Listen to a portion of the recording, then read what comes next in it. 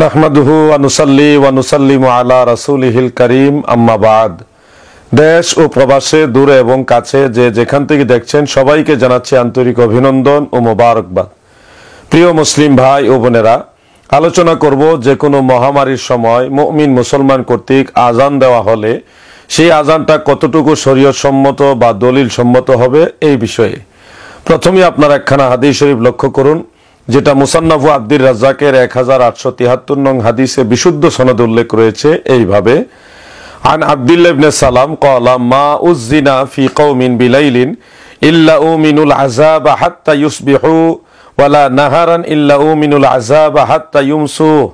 অর্থাৎ প্রখ্যাত সাহাবী হযরত আব্দুল্লাহ ইবনে সালাম রাদিয়াল্লাহু তাআলা আনহু বলেন, যখন কোন এলাকায় কোনো মুমিন মুসলমান আজান দেয়, সেই আজানটা যদি রাতের বেলা হয় তাহলে ভোর পর্যন্ত আল্লাহ পাক এই আজানের উসিলায় তাদেরকে নিরাপদে রাখেন। আর যদি দিনের বেলা আজান দেওয়া হয় তাহলে সন্ধ্যার পূর্বক্ষণ পর্যন্ত এই আজানের উসিলায় আল্লাহ পাক তাদেরকে নিরাপদে রাখেন। এই হাদিসে যে উজ্জিনা শব্দটা রয়েছে এটা মজহুলের সিগা, এজন্য 5 ওয়াক্ত নামাজের আজান সহ অন্যান্য সকল আজানের ফজিলত এই হাদিসের অন্তর্ভুক্ত হবে। এই হাদিস থেকে সুস্পষ্টভাবে বোঝা যায় মহামারীর সময় কিংবা অন্যান্য সময় কেউ যদি আজান দেয়, সেই আজানের উসিলা আল্লাহ পাক তাদেরকে আসমানি গজব বা জমিনি গজব থেকে হেফাজত রাখবেন, নিরাপদে রাখবেন। এ বিষয়ে অন্য হাদিসের মধ্যে রয়েছে, যেটা সিহাসিতার ভিতরে এবং বাহিরে অসংখ্য কিতাবে বিশুদ্ধ সনদে উল্লেখ রয়েছে এইভাবে: আন মুআযিন ক্বালা ক্বালা রাসূলুল্লাহ সাল্লাল্লাহু আলাইহি ওয়াসাল্লাম মা আমিলা আদামিয়ুন আমালান আনজালাহু মিন আযাবিল্লাহি মিন যিকরিল্লাহ। অর্থাৎ হযরতে মুআয ইবনে জাবাল রাদিয়াল্লাহু আনহু বলেন, আল্লাহ রাসূল সাল্লাল্লাহু আলাইহি ওয়াসাল্লাম বলেছেন, আল্লাহর জিকির দ্বারা আল্লাহ তাআলা তার আযাব থেকে মানুষকে নাজাত দান করেন, পরিত্রাণ দান করেন। সুবহানাল্লাহ। আর আমরা অনেকেই জানি আজান মূলত আল্লাহ তাআলার একটা জিকির। এজন্য কেউ যদি মহামারীর সময় কিংবা ঝড় তুফান অগ্নিকাণ্ড বা অন্যান্য মুসিবতের সময় আজান দেয়, সেই আজানের উসিলা আল্লাহ পাক তাদেরকে সেই আযাব থেকে বা গজব থেকে পরিত্রাণ দান করবেন। এ পর্যায়ে আপনাদেরকে আরো 2টি হাদিস দেখাবো, যে 2টি হাদিস থেকে মহামারীর সময় আজান দেওয়া সুস্পষ্টভাবে প্রমাণিত হয়।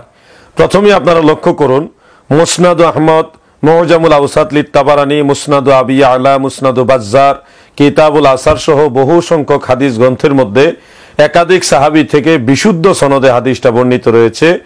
একটা মতন আমি আপনাদের দেখাচ্ছি, এইভাবে উল্লেখ রয়েছে: عن أبي موسى قال قال رسول الله صلى الله عليه وسلم فناء أمتي بالطعن والطاعون فقيل يا رسول الله هذا الطعن قد عرفناه فما الطاعون। সাহাবী আবু মুসা আল-আশআরী রাদিয়াল্লাহু আনহু থেকে বর্ণিত, তিনি বলেন, আল্লাহ রাসূল সাল্লাল্লাহু আলাইহি ওয়াসাল্লাম বলেছেন, আমার উম্মত সবচেয়ে বেশি বিপর্যস্ত হবে তাআন এবং তাউন দ্বারা। সাহাবীদের কেউ কেউ প্রশ্ন করলেন, ইয়া রাসূলুল্লাহ, তাআন সম্পর্কে আমরা পূর্বেই অবগত হয়েছি, কিন্তু তাউন তথা মহামারী এটা কি?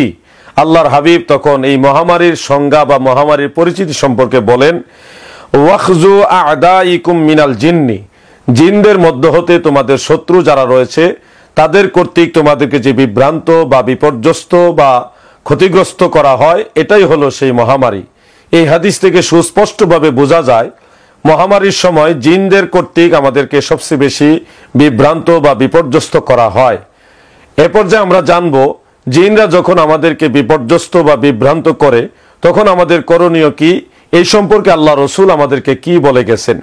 এই বিষয়টি পরিষ্কার হওয়ার জন্য আরেকটি হাদিস আপনারা লক্ষ্য করুন, যেটা মুসান্নাফু ইবনু আবি শাইবা, মুসনাদু আহমদ, সুনানুল কুবরা লিন নাসাই, মুসনাদু আবি ইয়ালা, এরপরে ইমাম বাগবী রাহমাতুল্লাহ আলাইহির শারহুস সুন্নাহ সহ বহু সংখ্যক হাদিস গ্রন্থের মধ্যে একাধিক সাহাবী থেকে বিশুদ্ধ সনদে হাদিসটা বর্ণিত রয়েছে। একটা মতন আপনাদেরকে আমি দেখাচ্ছি, এইভাবে উল্লেখ রয়েছে: আন জাবির ইবনে আব্দুল্লাহ ক্বালা ক্বালা রাসূলুল্লাহ সাল্লাল্লাহু আলাইহি ওয়াসাল্লাম ইযা তাগাওয়ালাত বিকুমুল গীলান ফানাদু বিল আযান।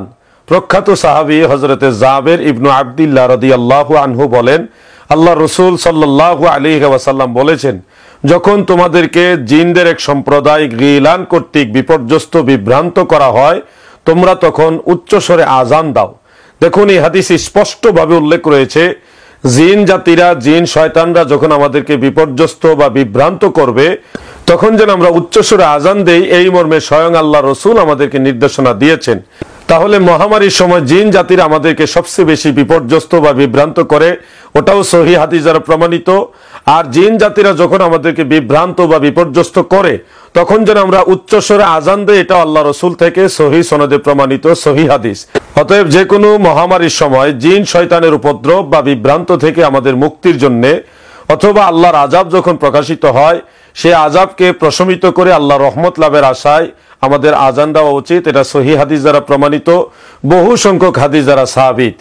এর বিপরীতে কেউ যদি এই আজানকে বিদআত অথবা কোরআন সুন্নাহর বিপরীত মনে করে, তাহলে এতে তার জিহালত বা মূর্খতাই প্রকাশিত হবে।